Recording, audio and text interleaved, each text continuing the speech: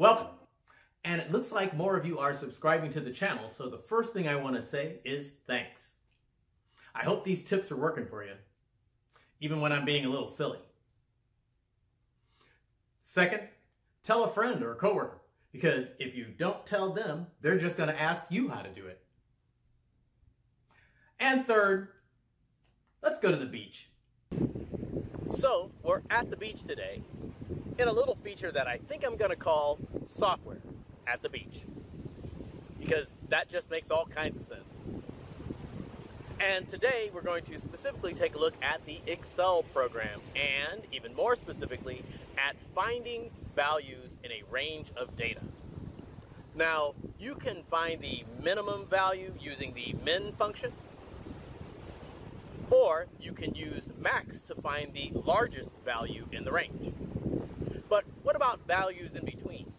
What if you want the second largest or the third smallest item in your data range? Well, in this video, we're going to look at a few functions that will help you do just that. You can find the top values, bottom values, and really anything in between. So, stick around for a few minutes and I'll show you how to find values in a range of data in Microsoft Excel at the beach. So let's start by finding the largest or smallest items in our data set.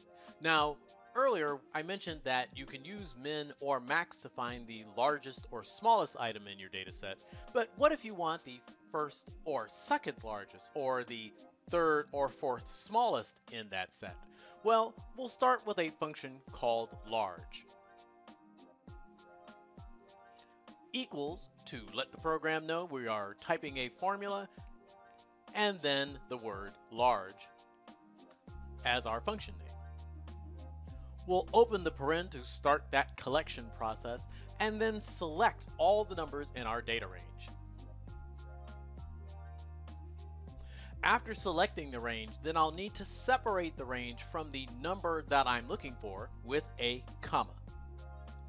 After typing the comma, I can then type in the one that I'm looking for. So in this case, I'm looking for the largest value in this range, and that would be number 1. After typing the 1, I'll close the paren, and when I press enter, it finds the $130,000 value next to region 14. I can also find the second or third largest item just by going back and editing the formula. So in this case, I'll go back to the $130,000, I'll double click to edit, and then I'll change the 1 to the number 3. And this will help me to find the third largest value in this data set. In this case, it comes up with the $78,000 value next to region 19.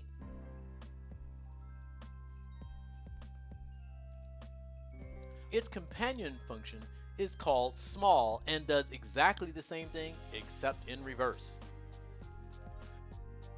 If I'd like to find something in the middle of that data, I can use another function called median.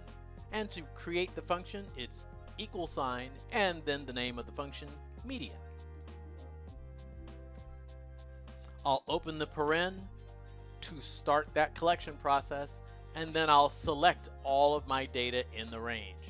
Now, I could drag like I did in the first couple of formulas, but in this case, I'm going to use a handy keyboard shortcut, the Control, Shift, and then down arrow on my keyboard to select everything within the contiguous range of data.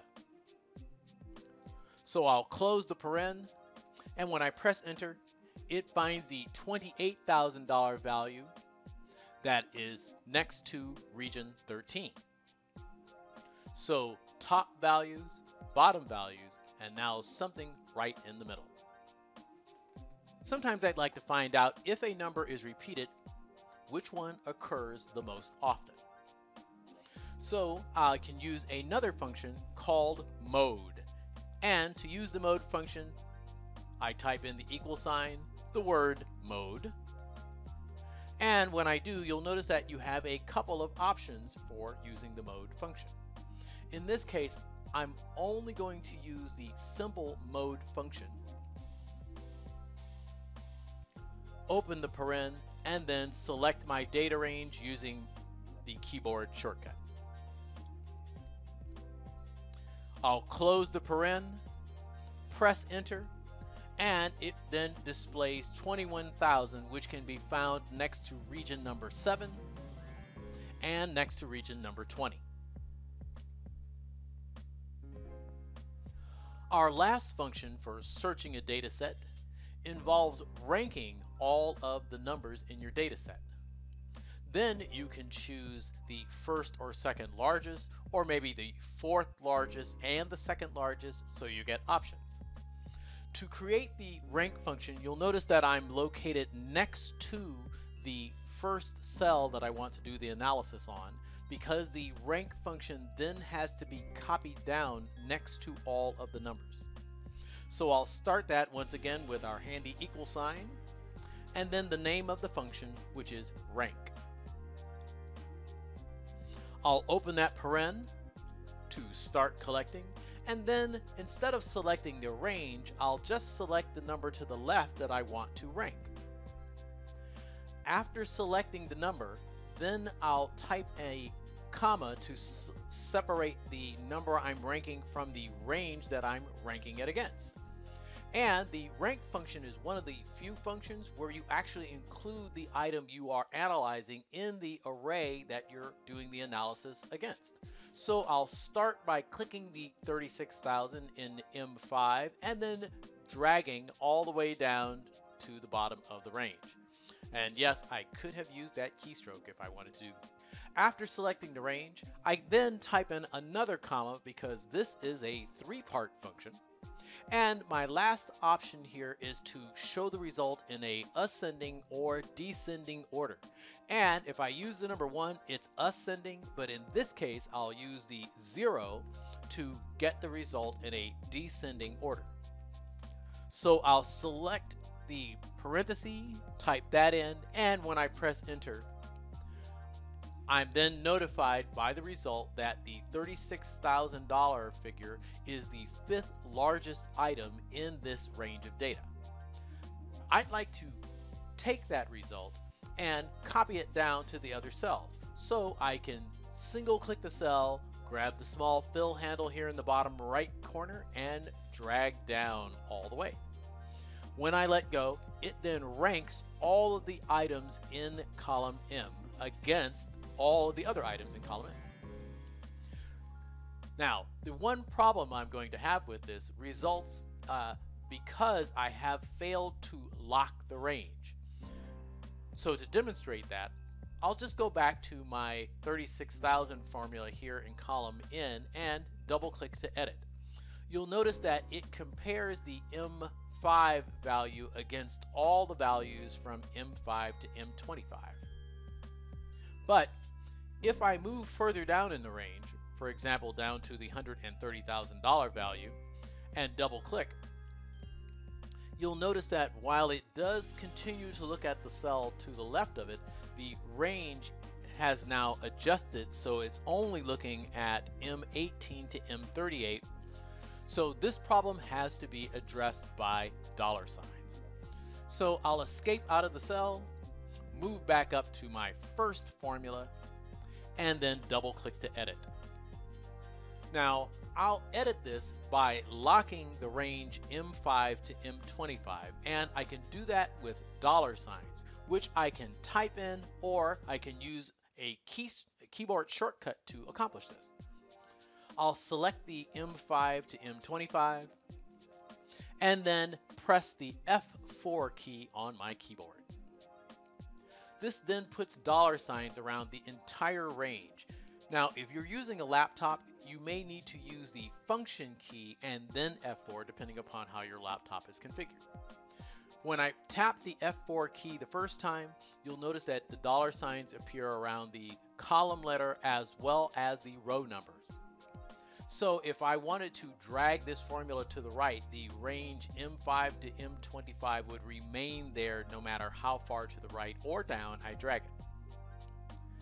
If I press the F4 again, it now only locks the rows, which is actually appropriate for the data that I'm doing the analysis on in this example. And if I press it one more time, it adds the dollar signs to the column, which means that I could drag this formula to the right and the range will always look at M.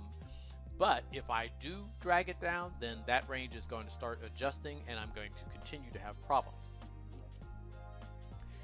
If I tap the F4 key one more time, the entire range in the formula is now relative, which is basically back to the same problem that I had in the first place.